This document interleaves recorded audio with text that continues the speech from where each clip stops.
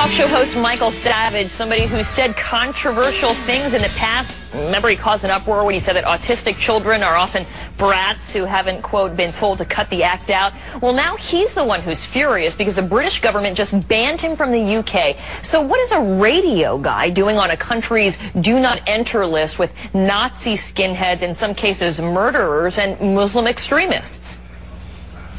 I want to ask about this. The British Home Secretary Jackie Smith saying that you're on this list that we've been talking about because you are someone who, quote, has fallen into the category of fomenting hatred of such extreme views and expressing them in such a way that's actually likely to cause inter-community tension or even violence if that person were allowed in the country. What's your response to that? It is demented. That's a demented attitude. We are protected by the First Amendment, number one. They are not.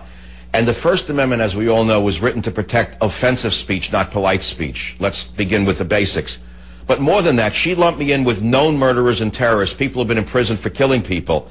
I am a talk show host and an author. The fact of the matter is I've been on the air for 15 years, 3 hours a day, 5 days a week. I have never, ever promoted violence. There's never been one violent incident attached to my show. And as you said, you're being grouped in with people including anti-gay preachers, radical Muslim clerics, the Ku Klux Klan. Of all the talk radio hosts, why you? I was astounded when I saw this. I thought it was some bizarre joke. I said, this can't be real. How in the world could she lump me in with people such as Russian skinheads who were imprisoned for killing people? It makes no sense. Why waste your time? You know, you have a lot of things to do. You say you're probably not interested in even traveling to the UK. So why waste your time fighting this in court? I'm not wasting my time. I've spent my entire life building up a great reputation amongst millions of loyal followers and fans. I have a family, and when I leave the earth, I want to leave my name in good standing, in the way it really is. My PhD is from Berkeley. I did great research. I've written great books. I'm a family man. I love my country.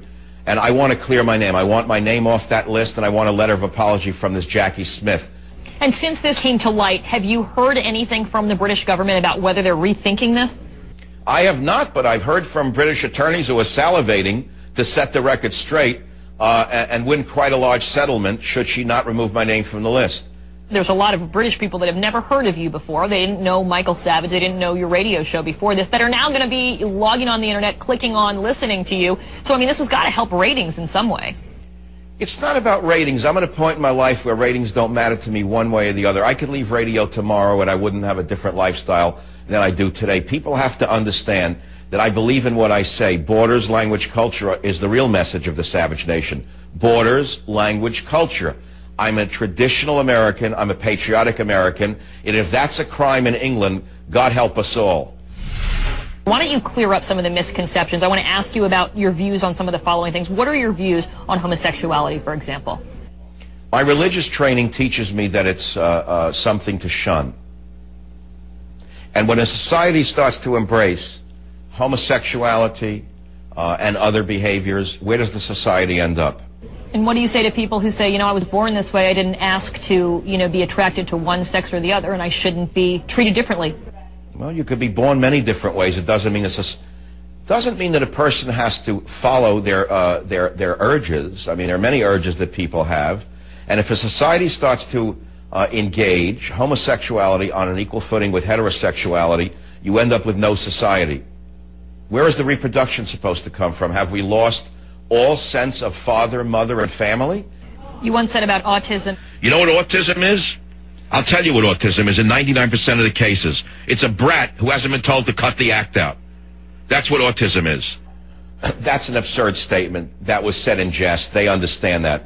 First of all, I come from a family where I had a handicapped brother, which I don't want to go into. And I have given money. I have supported people. I have protected the defenseless all my life. There's no one in the media who's done more for the defenseless than Michael Savage, particularly children.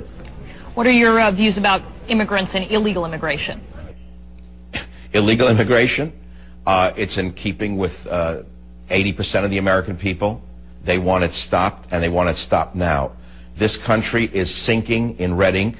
This country is broke. This country cannot afford the welfare. This country cannot afford the legal care. This country cannot afford the education of illegal immigrants. We can no longer live in the 1950s. Moreover, there's a big difference between immigration and illegal immigration. I am the son of an immigrant. I'm a first-generation American. My grandfather waited online to become a citizen. You can't suddenly take people who run across the border and say, presto, you're a citizen, can you?